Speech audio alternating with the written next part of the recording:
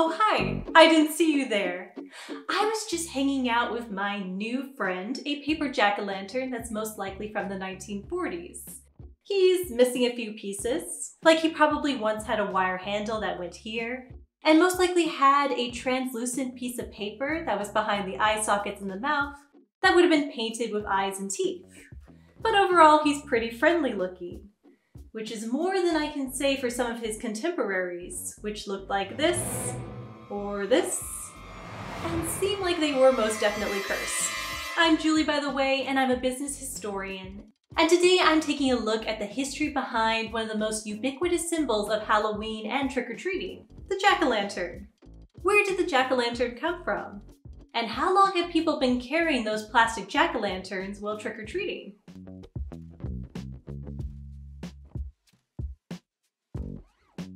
The practice of turning root vegetables such as potatoes, beets, or turnips into lanterns with faces originated in Ireland and the Scottish Highlands in the 1800s, seen as a way to ward off unwelcome guests during Samhain, a Celtic festival when spirits walk the earth.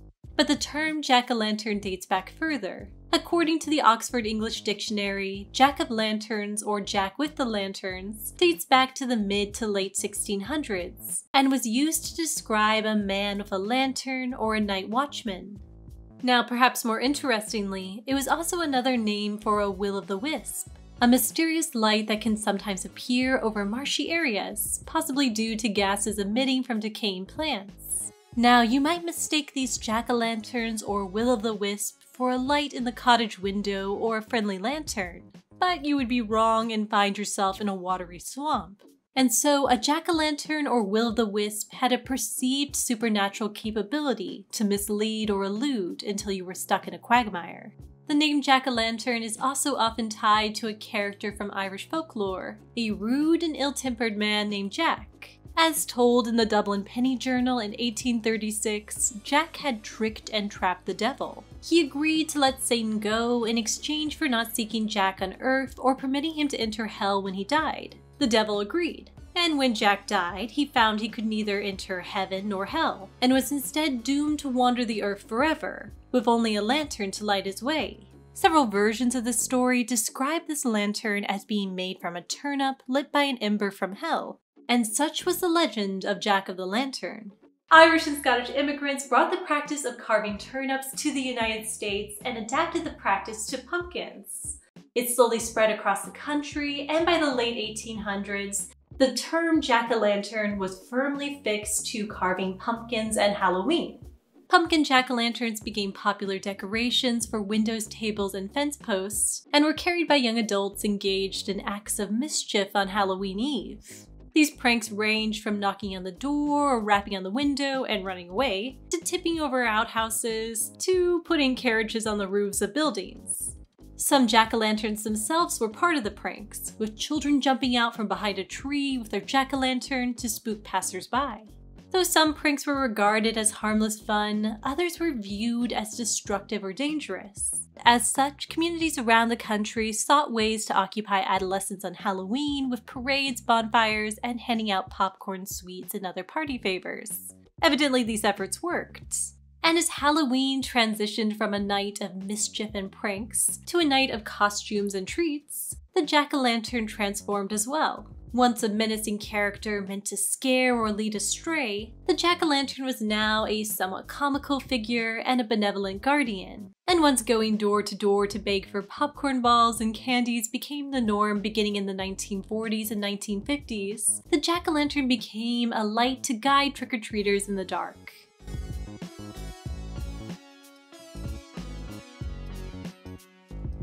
The 1950s saw another major change, the arrival of the molded plastic pumpkin.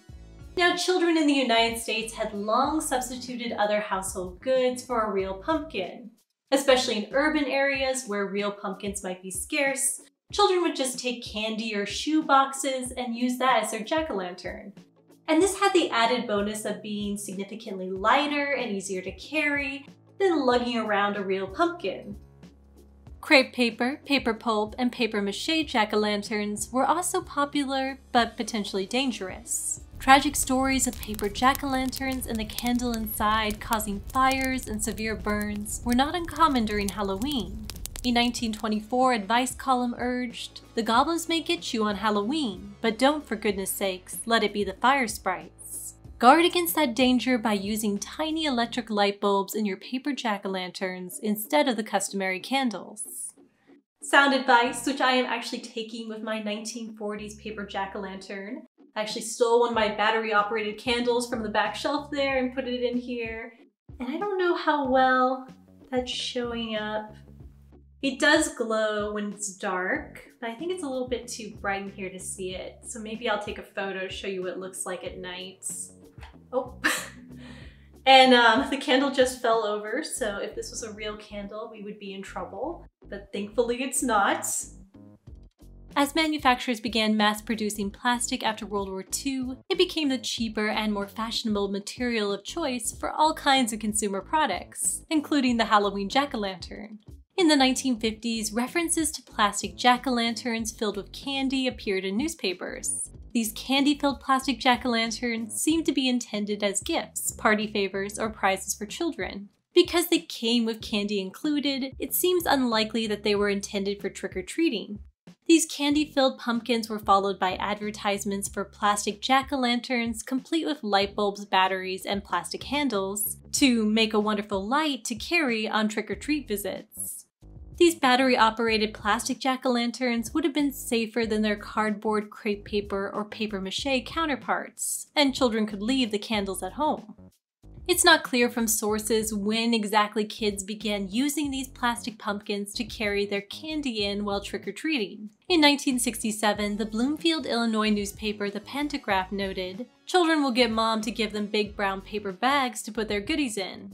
Some kids will even buy things at the dime store to put their loot in. Things like plastic jack-o'-lanterns with handles."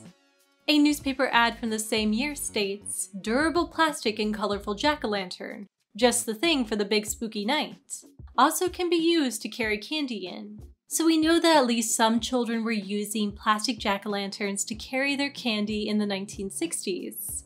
By the 1970s and 1980s, plastic jack-o'-lantern carriers had taken off, praised in advertisements as being both decorative and functional. Children lugging plastic jack-o'-lantern buckets to collect their candy bars were soon as much a fixture of Halloween as real jack-o'-lanterns.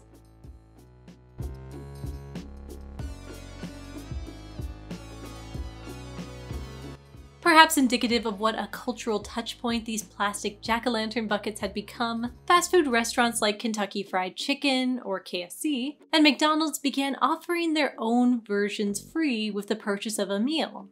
In 1976, KFC's free jack-o'-lantern carry-all could fit a bucket or barrel of Kentucky Fried Chicken in it. Beginning in 1986, McDonald's gave out pumpkin pails with the purchase of a Happy Meal. These pumpkin pails were made with handles and lids, and originally came in varieties McBoo, McGoblin, and McPumpkin. These pumpkin pails were extremely popular, and a kid's social worth might be measured in whether or not they had a McDonald's pumpkin pail on Halloween.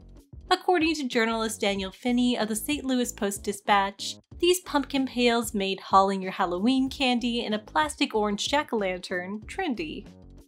One of the things I remember vividly growing up is that the jack-o'-lantern treat bucket didn't actually hold that much candy. You would be much better off with a paper grocery bag, or better yet, a pillowcase. According to the California Milk Processor Board, the average jack-o'-lantern treat bucket holds about 250 pieces of candy. Now compare that to the pillowcase, which the Daily Burn blog says holds about 1,690 pieces of candy. Personally, I would go with the pillowcase. But there's no arguing that the jack-o'-lantern treat bucket is here to stay. It's even evolved. You can get it in any color you could possibly imagine. You could even get one shaped like your favorite Disney, Paw Patrol, Minion, or superhero character.